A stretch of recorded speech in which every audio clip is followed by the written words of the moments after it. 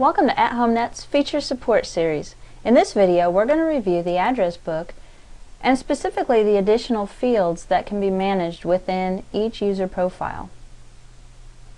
So let's go to our resident category, and we're just going to randomly select a user. We are now logged in as an administrator, so if we scroll down, we can click on Edit This Person. AtHomeNet has provided additional fields so that you may customize some of the information that you gather from your residents. If you scroll down the user profile to the very bottom, you'll see two sections, one called Additional Information and Administrative Information. Next to each field, you will see a View Security Level and an Edit Security Level. These security levels can be customized by you as an administrator. So you'll notice on this user profile, the View Security Level is 50, which means residents can see the information, and the Edit Security Level is 50, which means the residents can customize the information as well. In the section called Administrative Information, the residents can see it, but they cannot edit the information in the fields below. Now you'll notice that these fields are open so that they can be edited, but that's because we're logged in as an administrator currently.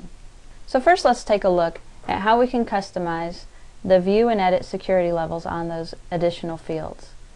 If we go to our admin menu and click on Settings, we can scroll down to the first section here that's called Address Book Profile Settings. You'll notice that you see several fields called User Profile Additional Info.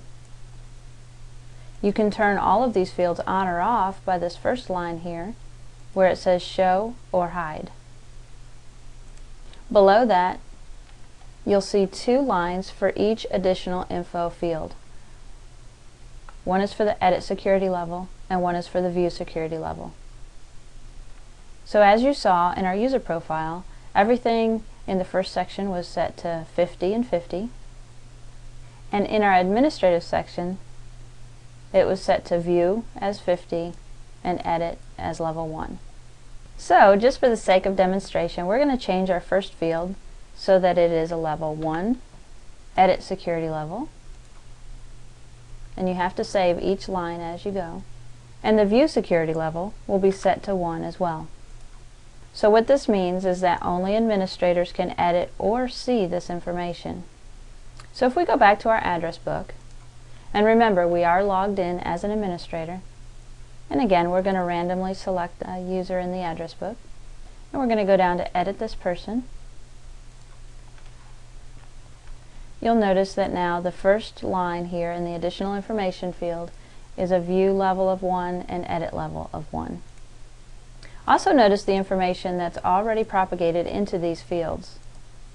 If you have specific information that you want entered into these fields across the board for your entire address book, let us know here at AtHomeNet. Contact our support staff and we will put the information in for you into the database so that you don't have to hand enter the information into each user profile.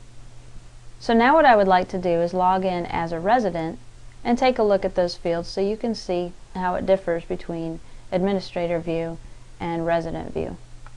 So I'm going to log out as an administrator, and now I'm going to log in as John Brooks. So if we click on My Profile, we are in John Brooks' profile.